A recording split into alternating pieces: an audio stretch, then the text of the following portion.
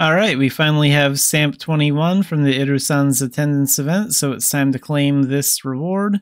So this is going to include the shoes selection box for this, and it's going to include 7 Irusan support selection boxes, and 1 Irusan special support selection box number 3. So let's go ahead and claim this reward. So we'll just stack these bags with the other ones.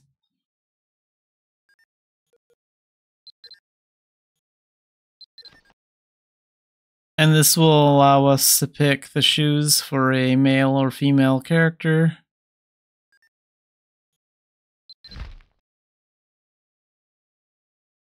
So I'll get the male shoes. And keep in mind this box expires in 14 days, the Irusan Special Support Selection Box number 3.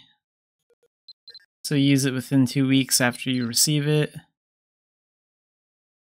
And we can get a Golden Hammer of Durability, 3 Golden EXP Fruit, a Baltine Selection Pass box, Amplified Skill Training Seal,